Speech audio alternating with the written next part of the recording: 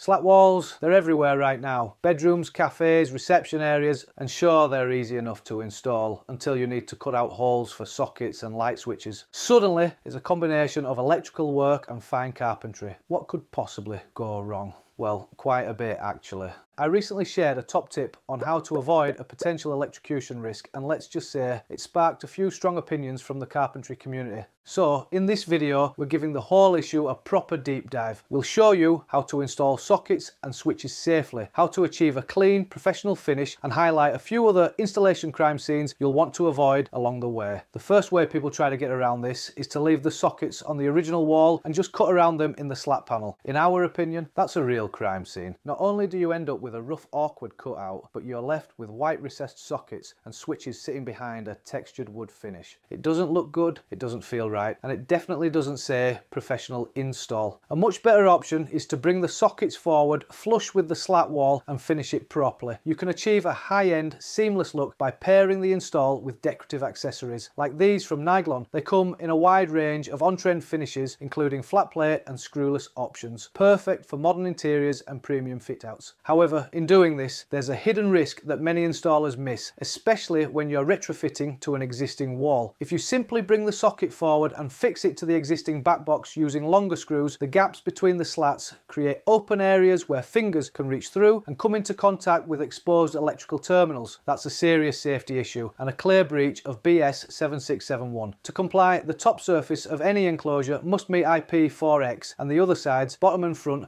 IP2X. In other words, the design must prevent fingers or objects from accessing live terminals. So if you're pushing accessories forward to match the face of the slats, you need to deal with those open voids, because without protection, it's not just untidy, it's unsafe. The easiest way to bring the socket flush with the slat wall and make sure no one can touch live terminals is to use a plastic socket box spacer. That's exactly what I did in my original installation, thinking I was offering a solid safety tip to the industry, and to be fair, from a safety standpoint, it works. The accessory sits proud of the slats, the terminals are protected, and it helps meet the IP4X/IP2X requirements. But there's a downside. To use this method, the cutout in the slat wall has to match the outside dimensions of the socket faceplate, not just the metal box behind it. That means the edge of your cut is visible around the accessory, and unless you're particularly skilled in joinery, that opens the floodgates to criticism. Let's just say the carpenters did not hold back. It's tricky to get a perfect clean edge, especially when you're working with veneered finishes. In our case, the slat wall was a veneered oak panel, and we found that the surface can chip or splinter quite easily once the multi-tool gets going. So if you're a joiner or just someone with a better cutting technique than us, please do share your top tips in the comments. We're all ears. Okay, so to get a neater finish, the next logical step is to cut the panel to match the size of the back box rather than the full face plate. That definitely helps improve the visual result. The socket now sits forward and the cutout isn't as obvious, but we've still got the same problem: open gaps between the slats and potentially exposed terminals behind the accessory. Here's our solution. Take the offcuts from the hole you've just made and use them to create filler pieces. These can be glued in place between the slats using a bit of contact adhesive. It's simple, effective, and keeps everything looking uniform while helping close off that risk of accidental contact with live parts. Now there is another way, one that some joiners swear by. You can turn the socket into a feature by building a mitered timber frame around it. It can look very tidy, almost like a picture frame for your accessories, but honestly it seems like a lot of work just to highlight the fact that there's a socket there. If that's your style, go for it, but for most of us, the filler strip method does the job without the faff. There are a couple more problems you might need to solve. If you're using a decorative socket with visible screws, like these Niglon Premium Edge, and you're bringing the accessory forward, you may find the original screws are too short to reach the back box. And if you're tempted to just grab whatever longer screws you've got in the van, beware. You might end up with mismatched chrome screws on a sleek black or bronze faceplate. That's another crime scene right there. The fix? Use screw extenders. They thread into the existing back box and let you reuse the matching screws supplied with the accessory, keeping the finish consistent and professional. But short screws might be one thing, short wires are another. Especially if the original install has a bit of a DIY aroma, the conductors may not have enough length to reach the new front face. Fortunately, that's easy to fix. Just extend the conductors using push-fit Vago inline connectors. So that's the safe way and the smart way to install sockets and switches into slatted panelling without creating an electrical hazard or a joinery disaster. If you want to take your finish to the next level, we've included a link in the description to the Niglon decorative sockets and switches we used in this video. And if you're interested in other joinery related electrical conundrums, check out the video on screen now where we explore how far should a switch or socket be from a hob.